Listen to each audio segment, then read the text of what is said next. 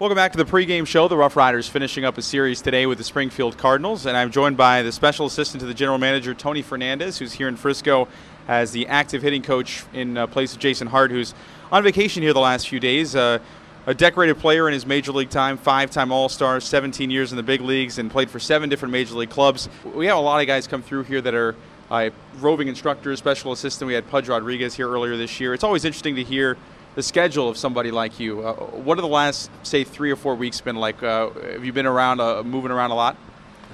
It's been very hard. I mean, I've been moving around a lot, especially when I needed to go to AAA to follow Manny Ramirez and Larry Garcia to see how they were doing, and we have a few other prospects that I was following out there, like Mike Olt and so forth. So sometimes you need to be in those places more often than you expected, but I don't mind it. I enjoy it. How often are you actually stationed back here at the home base in Arlington? I don't come here as often. I can come here every 3 or 4 weeks if I want to, but I choose to be more around the minor league because I think that's where the help is needed. Unless the GM has a special need on the club and he wants me to go and work over there, I stay around developing.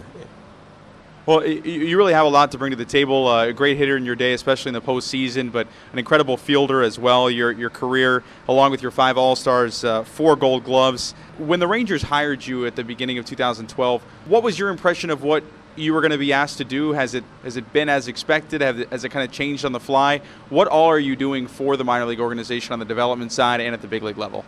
Well, I was expected to mentor the young players, especially the Latin players, on and off the field, and then assist with the fielding, basically, because that was my strength. And this year I've been asked to assist the GM and also keep on mentoring the kids, on and off the field, but assist a little bit more in the area of hitting.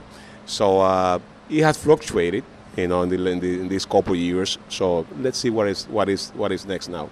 Here with Tony Fernandez, a special assistant to John Daniels, the general manager. Here is the acting hitting coach. Talk a little bit about what that is like, coming into an environment that's over 100 games into the season. Jason Hart surely has plans for all these guys. How do you come in and try to make sure that they don't miss a beat while still bringing your own flair and experience to helping these guys at the plate? Communication is the key. I had a good conversation with Jason before he left, and we agreed mainly in the main things, the foundation of hitting and what he's doing. So what someone like me would do is add to it, build on what he has already been laid down as the foundation. You don't deviate too much from there, because if you do, then you're going to confuse the players. So you got to make sure that you stay on the same page and keep on adding a brick to the building. Everyone that comes in basically is adding a brick to that building. So does he leave a series of notes on each player so that you do know individually what each guy's working on, or is it more of the larger foundational structure that you guys are communicating about? No. He has a short note in each player, and then I take it from there. Sometimes, it's better. It's much better to keep it as simple as possible. Sometimes when you give the young hitters too much information, they get confused, and you don't want that. And this is you've been here a few times this season. Is there anybody that's jumped out as you as someone that's improved a lot since the last time you were here? Well, they have quite a few new faces, but I try to, like I said, I try to keep my eyes on everyone, each hitter, and they all bring something different to the plate. And as you know, I've been following Odor and Sardinas because they're middle infielders since they were in A-ball. But I always keep my eyes on the whole club and not someone in particular, although that's going to happen. Through a period of time, you're going to see a young player that is going to stick out. In the way he's swinging the bat, and I like what I'm seeing in few players, and I will write my recommendations based on what I saw so far. And you brought up Odor and Sardinas. What do those two guys need to do as such young players here at the Texas League, we saw Hanser Alberto here and Odubel Herrera, and both of them had rough patches at the plate, especially Alberto, who was really in a slide before he went down to Myrtle Beach. What's important for those two guys, who are very similar ages, if not even younger, especially in Odor's case, to make sure that they can stick at this level? They need to understand that the game is going to change somewhat as they go up. They need to understand what kind of players they are, what is expected from them, and learn how to create a plan and execute that plan. That's what I'm trying to get them to focus on, basically, because at a young age, it's very difficult for them to understand that. I remember when I played A-ball, and then I went from A-ball to AAA at the age of 18 and 19, and it wasn't easy at the beginning. I really didn't enjoy going to AAA too much. It was a different ball game, and from that experience, I can build on and talk to them, and basically tell them to try to make the adjustment as they go up. They have to make adjustments.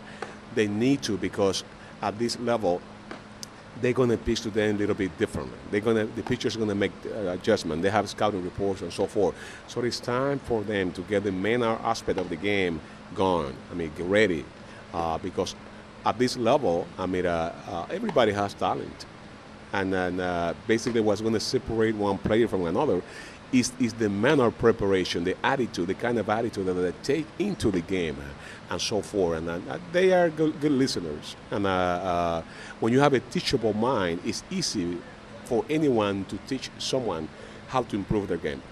You talk a little bit about your background. Originally come from the Dominican Republic in San Pedro de Macorís, which is an incredible baseball town and produced more major leaguers per capita than any other town in the world. What's the state of the game like there now, and why is it that environment produced so many great big leaguers, yourself included?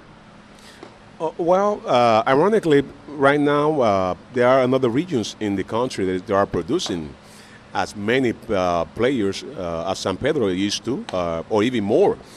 I think the reason that we produce so many players in San Pedro is because we don't have too much distraction. I mean, we don't have too many things to do, too many options. We go to school and play baseball. That's basically it, and that's not too much to do. Now, when you move to the city, to the big city, there's a lot of things to do. You know, too many options, and sometimes it's hard for the young players to focus in one sport when that happens. Part of your work you do outside of baseball, you have your own foundation as well, and you're an ordained minister. Talk a little bit about the work that you do outside of the game and with your foundation. Well, that's part of my ministry. Yeah, the foundation has been going on since I played, and the last part of my career. And now, as a minister, I'm just combining baseball with the ministry aspect of it. And we basically try to bring education through a sport with the spiritual component. It's very important for us, you know, to really create the foundation for young players or young people. Not all of them are going to be professional ball players, and you need to really help them to understand that a very small percentage of players or signees will make it to the big leagues. So you have to really focus on something else as well. But if you teach them about the values of life, I think it makes it much easier for them to play baseball or take on whatever the lives have for them. Well, it's important work you do. You're a very busy guy. Thanks. I appreciate your time today, and good luck in all the work you do, baseball and off the field as well. Thank you so much. It's been my pleasure. That was Tony Fernandez. We'll be back with more here on the Frisco RoughRiders Baseball Network.